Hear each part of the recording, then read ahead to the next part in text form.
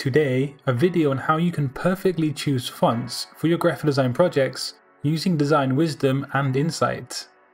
So welcome back to Satori Graphics, and we're going to quickly dive into the 4 main key areas that you need to consider when you're choosing typography or fonts for your graphic designs.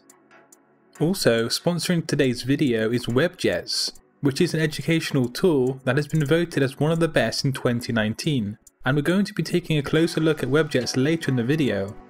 So follow along for now on some tips on choosing fonts for your design projects with wisdom, and then see how you can use WebJets to help with your projects to be more organized and streamlined at the end of the video. Now, there are 2 main reasons for effective and professional typography in graphic design. Firstly, we need to make sure the reader does not have any problems within their reading experience, and that they can gain all of the information within the typography. Now secondly, the typeface itself and the aesthetics of it need to do justice to the overall design and to evoke certain feelings that are in total harmony to that design. The typeface should be an extension of the message and the feel of the entire situation depicted within the design itself. Typography is an art, yes, that's true, but it also is a very important function for delivering a message or information.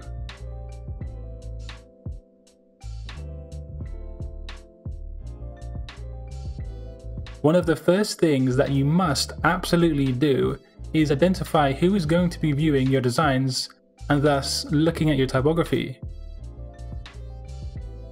Is it going to be mainly groups of lawyers and professionals? Or maybe the design is targeted at working class society? Or even is it aimed at children? Now, if this is not obvious to you at this stage in the design, then it's your job to find out who is going to be targeted. Much like designing a logo where you need to target the design to a specific audience, you do need to target your typography to the right people. This ensures the right person is going to engage with the design in the intended way. This goes for pretty much every example of graphic design, but you do need to have this in mind from the start of the project. To seasoned designers, this is second nature and instinctive, but you need to remember who your typography is being aimed at and why. For example, you wouldn't use the font Garamond for a school nursery design, or at least I hope you wouldn't anyway.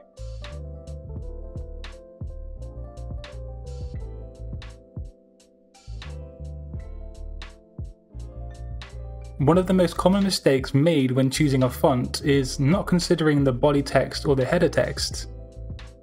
Body typefaces are used for book text, magazines, newspapers, and also website content, and any lengthy passages. These fonts are easy on the eyes and they're easy to read, but it's important that they're not distracting so users can easily skim across the text. This is the category of fonts such as Times New Roman and Arial. Display or decorative typefaces, on the other hand, are less practical and are really never suitable for reading at length. These are the type of fonts that scream, "Look at me," and they come in various different degrees of usefulness, from the bold to the all caps fonts that might be used for headlines, to the fonts that are very literal and obvious. Display fonts can make a big impact when used in the right way, but when used incorrectly, they can make a design look busy and amateurish, or completely unreadable. So when creating your design, make sure to choose the main body font that is both legible and relevant to the design message, and then pair the header font to this also. You're going to want to make this font pair work well as a team, and both relate back to the overall message of your design.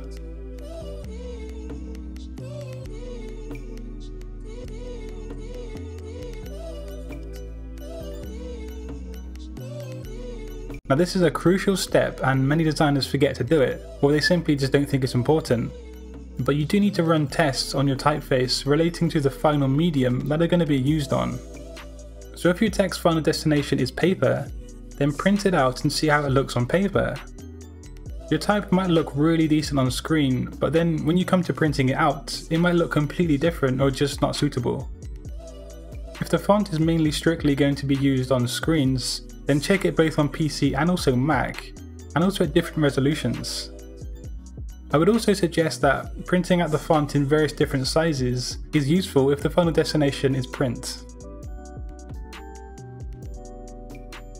So now we're going to actually test your knowledge of the content in today's video, and if you have been listening, it shouldn't be too difficult.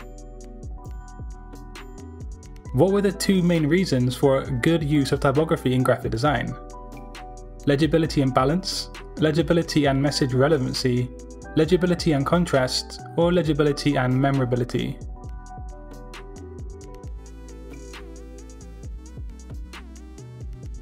How did I say the typeface can engage a specific audience with the design? By sending the right message through typeface aesthetics, by use of color, by contrasting with the visual aspects of the design, by being impacting.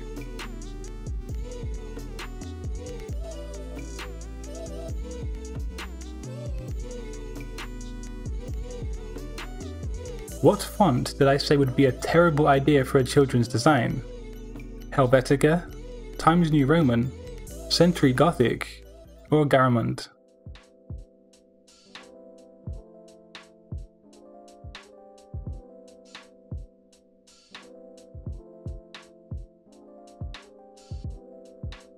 In the video, I mentioned that the main body text should be easily paired with any font, easily read over long passages of text, easily identified, or easily contrasted with the visuals.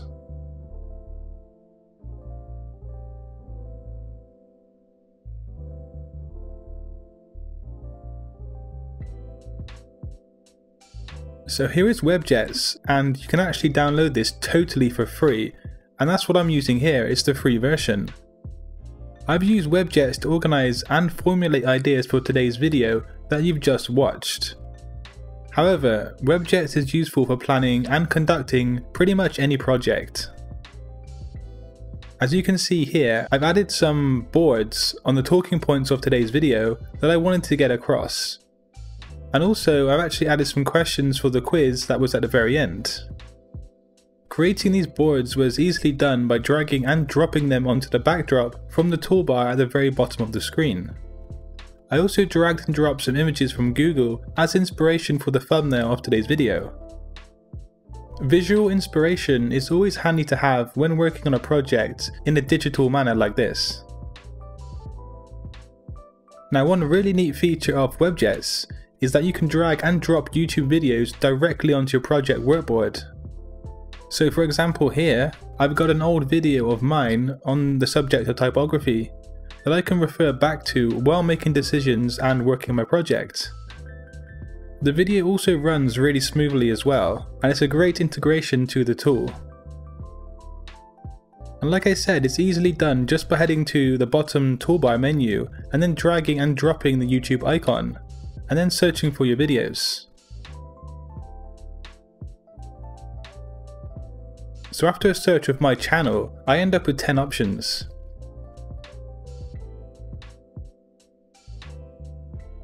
I found that WebJets was very easy to use and the entire interface runs smoothly, and it's pretty self-explanatory on the way it functions. Also, the fact it's free is really great too, but you can also upgrade from the free version at any time. So yeah, check out the links down below for more info on WebJets and see how you can improve your workflow on any project with this resource today. So I hope you did well on the quiz, and also if you enjoyed today's video, please do drop a like and also a comment down below. My subscription-based website has been launched. There's a lot of exclusive content and also free downloads, as well as the chance of one-on-one help and an engaging brief with myself. So be sure to check that out, link down below too. Have a great day, and until next time, design your future today. Peace.